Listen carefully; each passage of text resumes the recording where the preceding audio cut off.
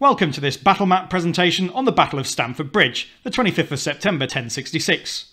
The aim is to know the events and consequences of the Battle of Stamford Bridge. This was the second crucial battle of 1066, in which the Vikings faced down the English.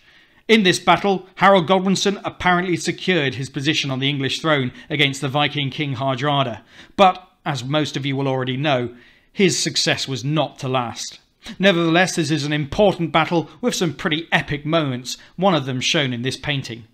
However, despite the epic nature of the battle, there's nothing epic about the Microsoft Paint background, nor the very crudely animated soldier diagrams that I've included. But it should be a clear summary of how the battle went, and I hope that you'll enjoy my narration. So without further ado, let's have a look at the Battle of Stamford Bridge. So let's consider the battlefield at Stamford Bridge. As you can see that... Hang on, that's the wrong Stamford Bridge. Okay, the Battle of Stamford Bridge has literally nothing to do with Chelsea Football Club. It's not that sort of contest, okay? So instead, we're going to have a look at the real battlefield. The Battle of Stamford Bridge, 25th of September 1066. Vikings versus Saxons. That's better. Not a football field, but the actual battlefield. Okay, the map isn't brilliantly drawn, but it gives you the main features. The battlefield at Stamford Bridge had the River Derwent running through the middle of it. This map is not actually aligned east-west or north-south, it's just aligned in such a way that it's really clear who's on which side. But roughly speaking, the left-hand side would be the west bank and the right-hand side would be the east. Let's consider the Saxon deployment. Harold had force-marched his army north after the defeat of the Saxons at Gate Fulford. They had been gathering their strength along the way until his army numbered over 10,000 men. He achieved this 180-mile journey in only 4 days. That means that some of the soldiers in this had achieved about 2 marathons a day across 4 days. Okay, most of the men who did this would have been on horseback, but they didn't fight on horseback, and others who had gathered along the way would have marched many miles. But it was worth it for Harold. His 10,000 men had achieved complete surprise when they reached Hardrada's position on Stamford Bridge. Indeed, they even managed to catch some of the Vikings on the west bank of the River Derwent, while the rest fled across Stamford Bridge as quickly as possible. It's worth bearing in mind the size of Stamford Bridge at this point. This is little more than a wooden footbridge. Only a couple of men could cross it at any one time. So if you're imagining a large stone structure that an entire army could smartly march across, think again, and that will become important. What about the Vikings? Hardrada's force was completely surprised, and many were without their armour. Those on the west side of the river fled across and formed a defensive position. There were around 6,000 Viking warriors present, and Hardrada immediately sent for his 3,000 reinforcements, guarding the boats about 10 miles away at Rickle. Doubtless at this point Hardrada very much regretted splitting his force. The first event was a lone horseman trotted across Stamford Bridge and confronted Hardrada and Tostig. It was not unusual at this time for a messenger to come and confront the enemy commander to see if terms could be met without any bloodshed. Tostig stepped forward as interpreter. The Saxon man said, "Submit, and you can take back your title and earldom." Tostig replied, "What would you offer my lord Hardrada for his trouble?" At which point the Saxon replied, 7 feet of English land, for he is taller than most men, referring to the size of grave that Hardrada, a famously tall king, would need. And on that the conversation ended.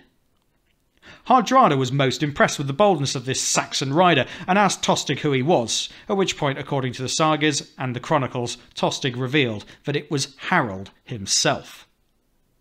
So, at this point, battle could be joined. But the English army had to get across that tiny bridge, and this was going to be more difficult than you'd expect. At this point, the English were delayed by a Viking axeman who was able to hold the narrow footbridge single-handedly. He was apparently a very large, very skilled warrior who was able to go berserk with his famous Dane axe on the bridge. And as the English tried to cross, never more than about 3 at a time, he was able to very easily deal with them. The English lost about 40 warriors until eventually a sneaky Saxon floated under the bridge in a half-barrel and stabbed the berserker from below. We can see an artist's impression of that event in the picture. So, using this sneaky tactic, the Saxons had cleared the bridge. They were now ready to advance across it. The axeman killed, the English advanced across the river. The Vikings formed a shield wall and fought savagely. Many English thanes and housecarls fell. After a while, the Viking lack of armour and English superiority in numbers began to tell. Tostig had been killed, supposedly by Harold himself. Also, Hardrada had been struck in the neck by an arrow and also killed. At this point, it appeared that the English were on the verge of victory and the remaining Viking resistance was beginning to crumble. But the Vikings then made a counterattack. They truly were the most ferocious warriors in Europe. Just as the exhausted English tasted victory, Viking reinforcements under Eystein Orri arrived, having run 10 miles from the boats of Rickle. They killed yet more English warriors before the tired Vikings succumbed to the inevitable. Harold had won a crushing but costly victory. So what are the outcomes? Well, Harold Godwinson had beaten the Viking invasion. He had learned that a bold surprise attack could win against a formidable enemy. However, the English had lost 5,000 valuable trained soldiers, and these weren't typically the feared, these were the thanes of England. And these soldiers would not be there to face future threats. The Vikings were crushed. They lost around 8,000 killed and missing.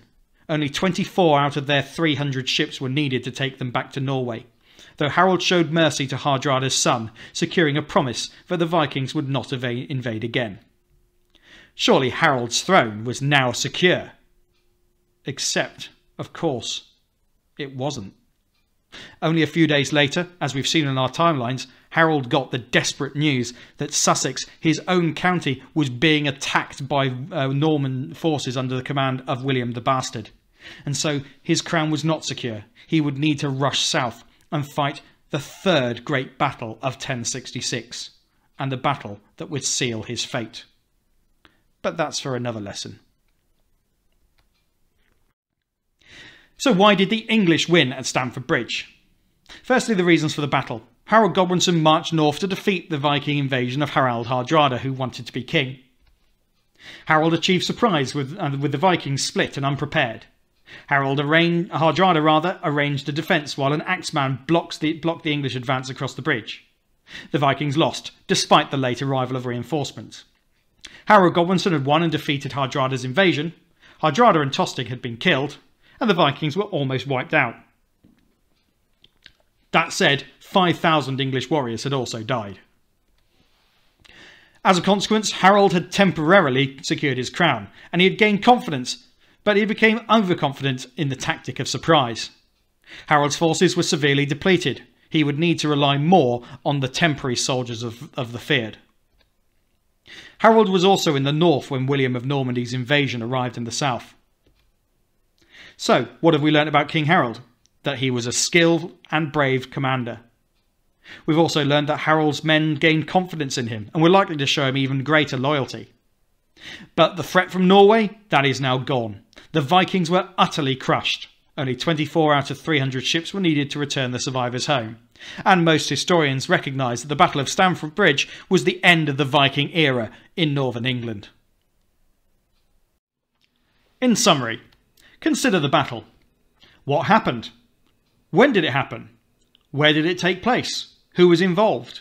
Why was it important? Revise it, read it back and try to write it out again from memory. If you're unable to do this, it's worth viewing the video again or perhaps deepening your knowledge by considering using another source. And on that note, this battle map presentation is at an end. I'll say thank you very much for watching, and if you enjoyed it, like the video, subscribe to the channel, and I'll say thank you and goodbye.